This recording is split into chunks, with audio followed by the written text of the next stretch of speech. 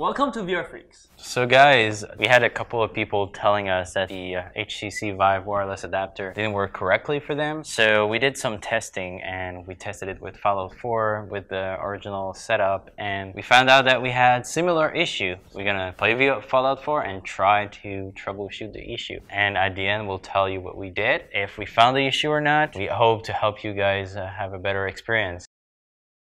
I did my troubleshooting, we updated our BIOS. We're happy to say we're gonna try it for 10 minutes. This is Fallout 4. We're happy to say that we fixed the issue. It might not be the same for you guys, it might be another issue, but basically we updated the BIOS, and after that we went into the BIOS and we made sure that our PCI Express speed was set to Gen 3. As soon as we did that, we restarted the PC, tried again, started the game, and there's no more jag, there's no more lag, there's no more, like, it's instantaneous. It's the same, like, I know that some people were saying, like, oh, Super Hot was not the best game to test it. Now this is Fallout 4. It's perfect. No jag. It's clear. It's the same as if I was playing with a cable. Like, I'm seeing myself now. Knock him dead at the Veterans Hall tonight, hun. It's beautiful. It's nice. Absolutely.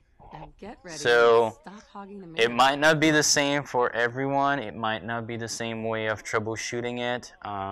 But for us, it worked perfectly. So guys, we found a solution. So basically, all I had to do is update my BIOS.